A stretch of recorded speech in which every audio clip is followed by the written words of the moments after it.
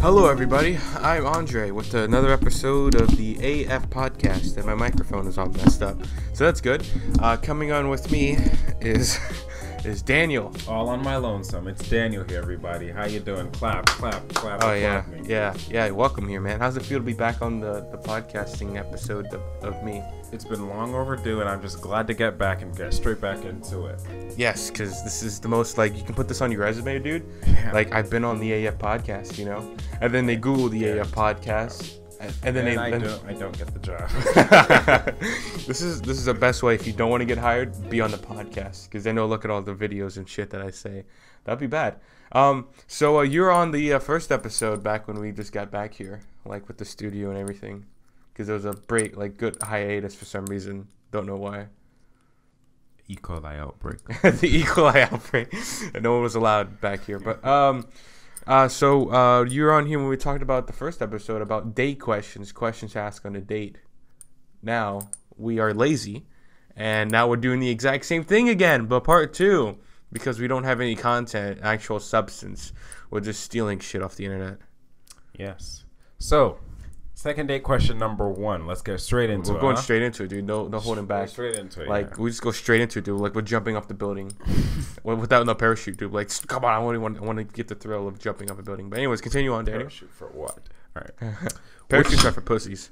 Which members of your family are you closest to? Ooh, which members? See, now we're gonna be playing favorites, unless you got like a divorced. Be like, oh, I'm not close to my mom because my mom tried to beat me, and now we're divorced, you know. So, I guess everybody. It's not like I'm like excluding anybody. Like, but then you get to broken homes, and they're like, yeah, I'm not close to my dad, but you know, I'm not one of them peeps. So, unless you blackmail from, are you broken home or? Oh no, we're gonna get personal. Oh shit, am I right? I guess you could say it's a broken home. It wasn't really ever together, really. Oh, my shit. mom and dad, they just kind of dated in a sense. They weren't really married. They did live together for a while, and then they separated. But it wasn't messy, you know. They're still cool and whatever. They're still cool and whatever, but they never got married. They were never married. He was just, you know, Smashing and passing. Yeah. Oh, and then out came Daniel. Yep. Bring forth Daniel. Damn. I feel bad now because I'm like, he's got a black family all messed up. I'm like, oh shit. At least I know who my dad is. Yeah, fuck them kids who don't know their dads. Whoa. Anyways, let's go to the second question. Question number 2. What made you decide to move here, or what has kept you here? I've been here against my will. I've had a gun to my head the whole entire time. I was in Texas. I was born there and stuff like that. And then my dad got a job here. So like, come over here. And it wasn't like a better job. It was like a way better job than what he was. So he moved over here. And now we're here in the Florida. You know who else is from Texas? Who? Liza Koshy. That stupid YouTuber. Oh dear. That I have never seen a video, but I just hate the person. I hate most YouTubers. You know why? I was like, what's up, everybody? Today we're talking about life, but before we begin, make sure to like and subscribe. Yeah, make sure to turn that like button like Hiroshima, okay? Destroy it, nuke it, you know? Make it have something. But yeah, that's why I have a problem with most YouTubers. Anyway, that was an additional information, but continuing on, sir. All right. Why are you here in Florida? What did you do? Well, Who did you get are you wanted? Are you just hiding in Florida? Well, I'd like to say that Florida is the closest territory to Haiti. And just go there, bro. Stop trying to be so close to it. No, it's not because I want to be there. It's because my parents wanted to be here, and this is where they came to. So they can be closer. This is where they've been ever since. Next question. I'm ready for it, bro. Let's go at it. What was the most recent relationship you were in? I'm gonna have to pass on that one just because don't want to get into that one. I doubt you want to get into. I'll get into it. Yes, I'll get. Oh shit. Okay, I'm taking a pass on that one. You can get a pass on one, okay? Because I don't want to talk about that one right now. Right now, at least. Maybe some other day when I'm like really out of my mind. I'm like, let's talk about this chick, But anyways, continue on. You talk about yours. The most recent relationship. Now I seem like a pussy. Oh dear. I don't seem like I'm pussy because I'm not talking about it, but This can either be a simple, normal podcast, or it's gonna be 40 minutes long because I have to explain everything. But continue on, sir. No, 40 minutes long. All right.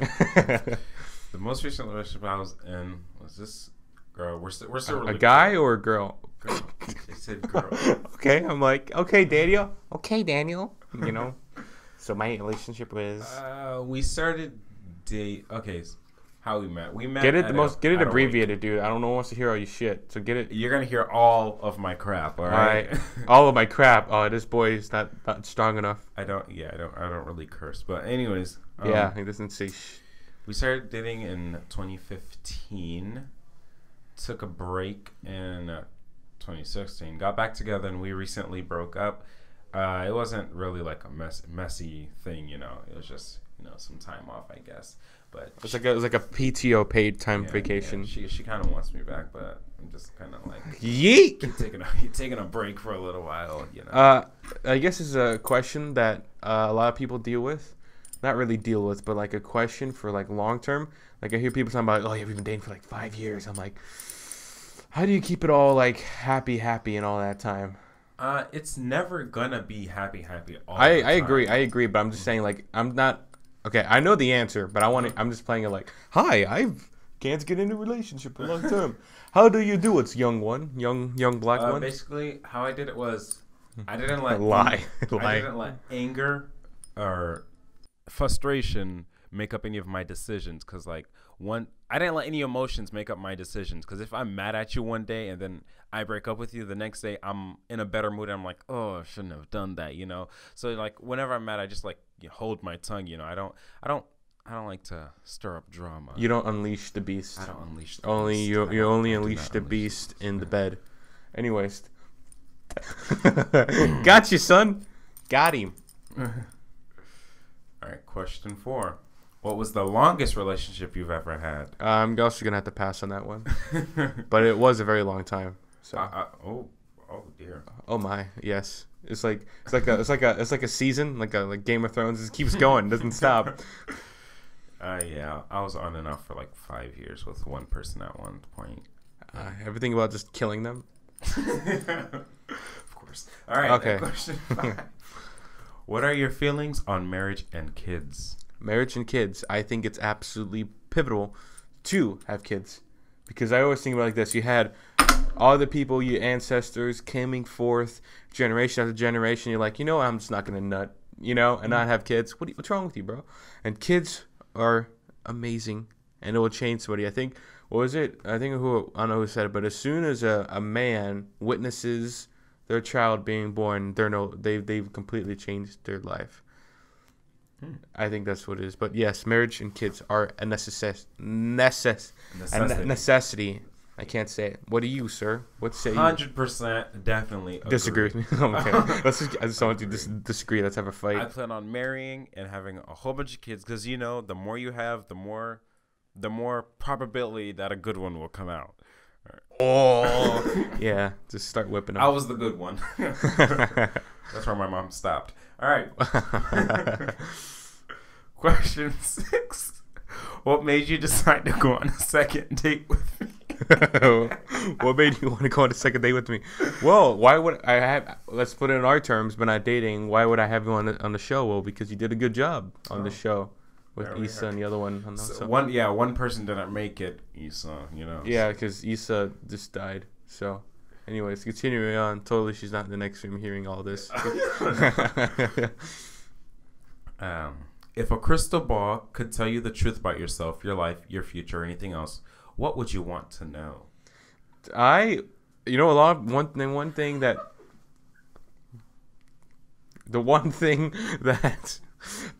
I would want to know, and everyone wants to know, how do you die?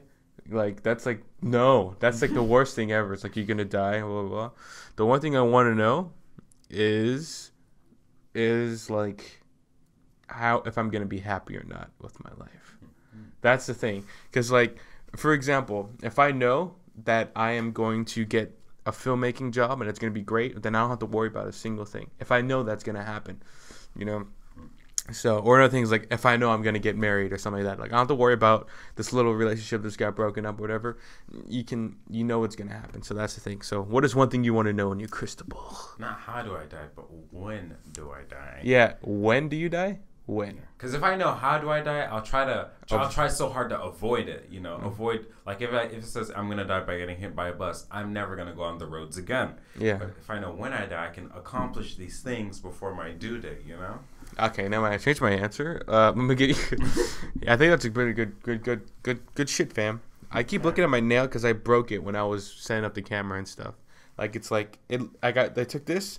Like here we go. You see this? And I went all the way back for a quick second. Went. And that hurt a lot. All for setting up this stupid camera. That is really good quality. Anyways, continuing on. Before making a hold on. Do I look like dateable now with all these answers? Like, would you smash me? I unfortunately have to pass. Ah, okay, all right. I'm probably have to pass on you as well because I'm not into men. Sorry. Yeah. Breaking Yeah. That of course. But yes, your answer seemed very great until the part with the family. I'm like, oh wait, broken family. All right, I'm out of here. All right, next question, sir. To continue our date. Before making a phone call, do you ever rehearse what you're going to say and why? Not if I'm ordering pizza or some shit like that. But if I'm about to call somebody and tell them that, I guess the one that I actually did is when I was quitting my job. I rehearsed it a little bit. Oh, you had a job? I had a job at one point, and I was like, I hate this place. I'm not getting paid enough. And I rehearsed how I was going to quit. I'm like, sir, I don't like you. And I hang up. I thought about being savage, but I was very polite. I think in my mind, I'm like, I'm tired of this job. You know, screw you, screw everybody. But then I'm like, hey, I'm not feeling so good about this. You know, that's how I did it. But I always thought I'd be savage, but nah. Sometimes when I'm about to get a phone, like if I have a question to ask, I'll think it over multiple times. Is that the proper way to present this question? You know, like just other times it's just, what's up? Yeah, with my friends, I'm like, yo, what's up? How you doing, dog? But I don't. Yeah, that's that. Sometimes I just call them for no reason, so there's nothing to rehearse. Nothing at all. You get nothing. Question 9. What's something you're terrible at? Oh, for sure. Dancing. If I ever put that one, I'm not even good at dancing. You're never going to see me dance at all. I did dance one time for a video, and I fell. Huh. But it was also part of the joke, so. I'd say that I dance a lot, of course. It's not like I could be at my job, and then the next thing you know, like you hear one of Taylor Swift's songs or something comes out, and you just, I just jam out, Like, I might, as I said, I can dance, but it's not good in your way. It's in my mind, it's good. Yeah, in my mind, I'm freaking killing it. You got all, yes, all of that. I can't do any of that. I don't know any of those dance moves. Yeah. So I'm not good at dancing for sure. Don't see me. Except if it's like slow dancing, like just like that. You move to like 2 steps, right? That's it. Something I'm terrible. You know what annoys me? Go ahead. Why is it that every single time there is a dance party, they always play that one song, the to the left, to the right? I've been hearing it all my life. Just stop that. We don't need to hear it. It's just like you don't need to keep playing that one exact song. Like the fuck, dude. Huh? Yes. Quite simply, the fuck. I'd say something I'm terrible at is sometimes my pronunciation. I'm like bad with talking. Like language is not my number one. I struggle with that too sometimes. When I'm talking a lot, when I'm talking fast, I'm like, hey, it's gonna, I just lose myself. I sound like a German. Nein.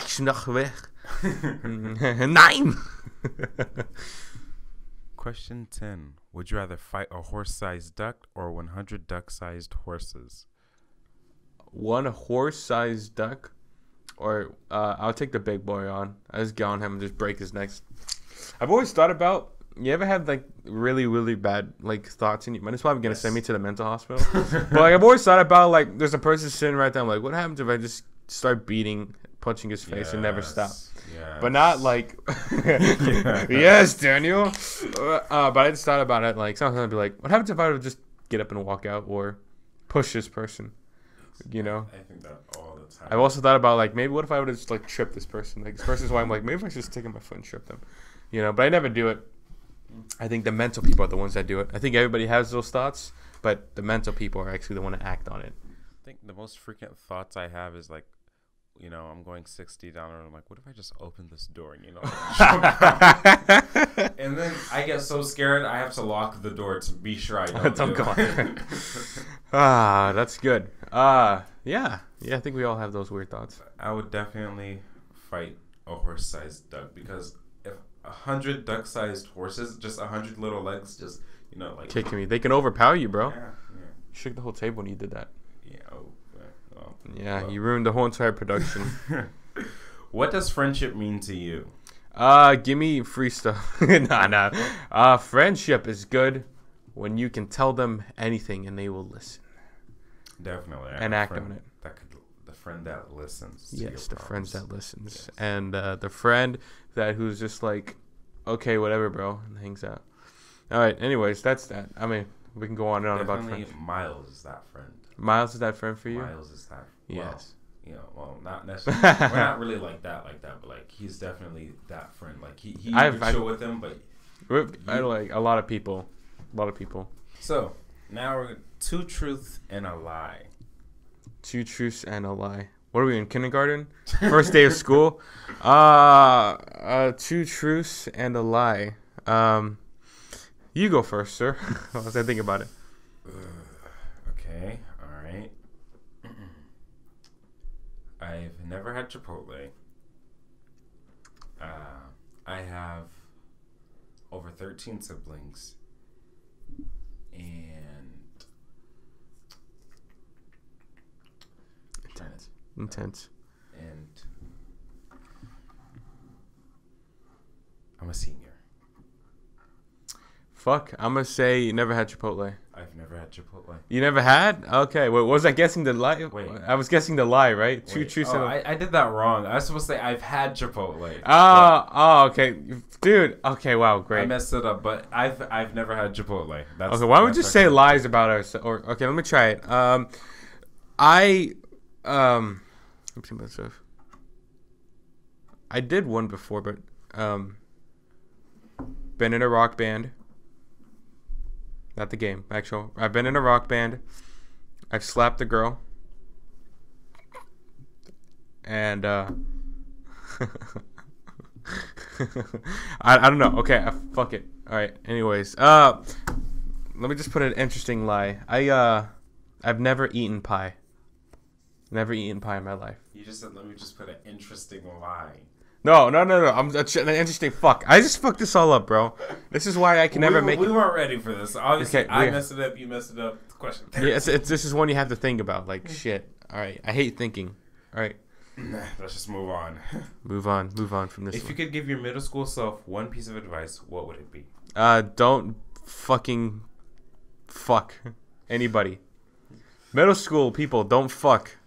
Or is he talking to me or yourself? Oh, myself. Oh, yeah, the same thing. Don't be fucking any girls. Anyways, continuing on. Definitely.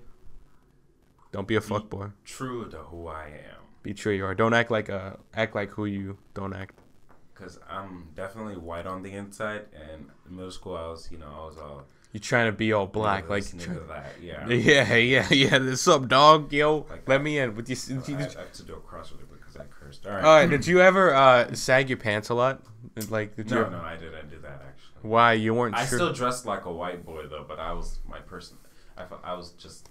I imagine you're that one guy that does this in the one meme where he's like standing like this on the sidewalk, and like you know what I'm talking about? No. Oh, damn it. That one meme. Screw it. I'll show you later. But let's get to 2 more questions and then we'll wrap it up here. How long do you usually like to wait before kissing someone? How long do I like to wait? It depends if it's okay. I don't understand. Like, what does it mean by that? Like, wait, as in like how long before it's acceptable, or how long like we're both talking? How long do you usually wait? It doesn't give me any specifics. Like, are we like we're both standing right here, and then like we're all close to each other, and then we're just like, we're just looking at each other like we're about to go, and they're like, nope, I have to wait this long, this many time. All right. I don't know what to say to that one. Go ahead. Can I interrupt? Yes, give it to Daniel. Oh, yeah, Oh, thank you. Anyways, surprise cameo from Issa Alvarez. Yeah. I usually wait until they're comfortable. So they're comfortable. Because until I see they're like relaxed and comfortable, because I'm always comfortable. Like I'll kiss you all right now. Oh. All right, we're here, and we totally didn't have technical difficulties right now. Anyways, Daniel, what did you learn on today's episode? Well, a lot of things. We both learned. Yeah. I learned a lot of things about you and relationship and where you're from and that your family's messed up. So, I wouldn't say that. No, we're pretty good. Pretty good. But, people actually prepare for second dates. yes. And what did you learn today about me? Wait, I learned a lot about you, but what did you learn about me? You used to live in Texas. Yes. Like Liza. Yes. And Beyonce. Yes. That is it, everybody. Let's just end it. This is no. It ends right now. Ending right now. Right now. Starting now. Starting now. Starting now. Okay. We're done.